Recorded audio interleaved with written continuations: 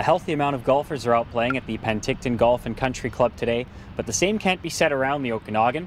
This is one of only 2 courses open right now in the region, and the head pro said it's the latest start date to a golf season in recent memory. I've been here 30 years and I can't remember one this late. Dow said the course opened on Friday, which is a week later than last season even, when the course opened on March 2nd.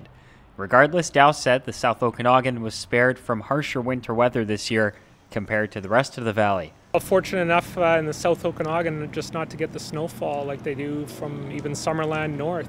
I've had a lot of clients down in the last couple days from Vernon and Armstrong, and they're definitely weeks away from golf. Golfers were understandably eager to be out playing around. It's been a long wait. We're actually a little bit later this year than we're used to, but it's finally good to get out. And the course is in great shape. Greens are great. A little bit of snow around, but it's really not a bother yet. So I think it's probably, it's as good as you can expect, given that it's early March. The only other course open in the valley as of Tuesday was a Soyuz Golf and Country Club. Several others in the South Okanagan could reportedly be open in the coming days. For Castanet News, I'm Colton Davies in Penticton. Kelowna, Penticton, and Vernon. Pick the edition you want to read in the top left corner of the yellow masthead.